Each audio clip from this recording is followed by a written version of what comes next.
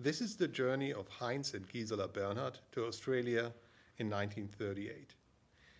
The newly married Jewish couple traveled from the Netherlands to London, through Canada, on to New Zealand, and finally arrived in their new home in Sydney, Australia. The Bernhards travel in style on two important ocean liners.